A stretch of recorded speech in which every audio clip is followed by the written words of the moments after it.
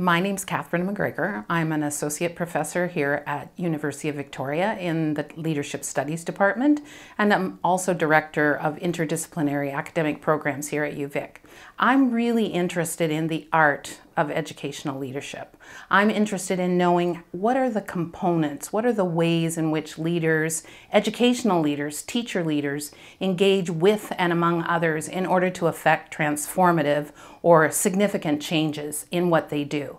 Most of my research is collaborative, so it's always in partnership with another agency or organization to tell stories, to report on cases. So case study or narrative approaches are quite often used.